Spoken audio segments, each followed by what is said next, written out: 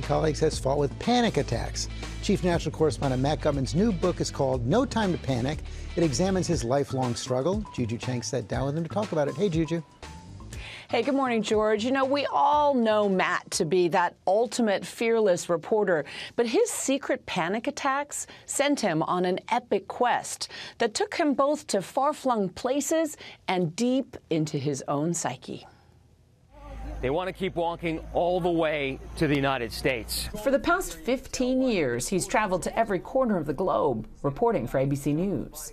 Matt Gutman is there on the front lines in Israel. Matt.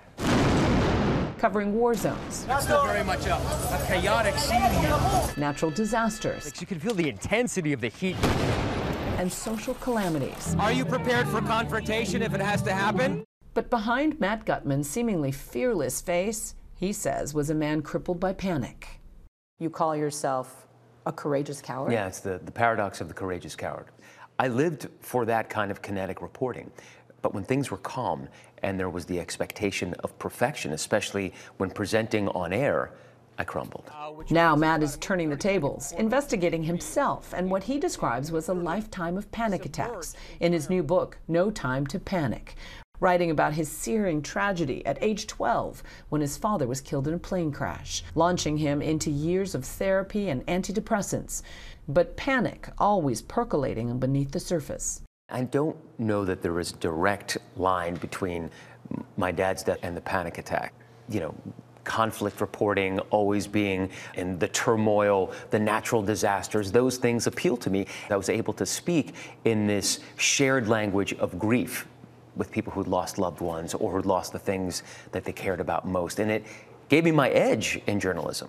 Despite that edge, Matt says, ironically, one of his biggest triggers was reporting live for his job. And in 2020, his greatest fear realized. Matt says he lost control in a panic on live national television. I made a horrific mistake.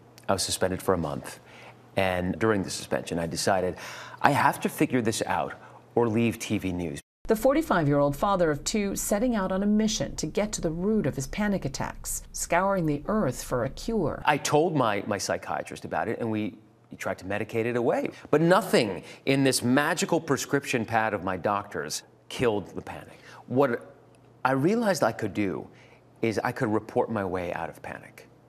And I'm going to investigate the absolute out of panic. You literally went to the ends of the earth to report it.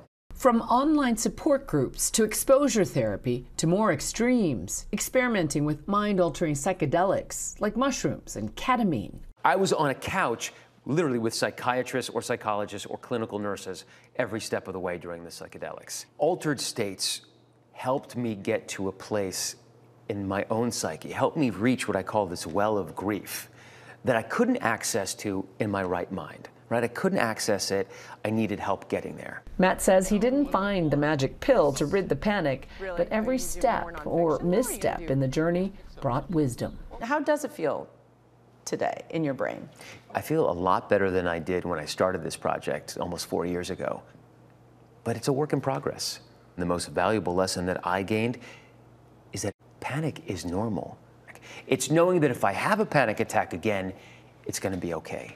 And not to hate myself for it, and not to carry the shame around, and not to be the victim of the stigma that surrounds panic.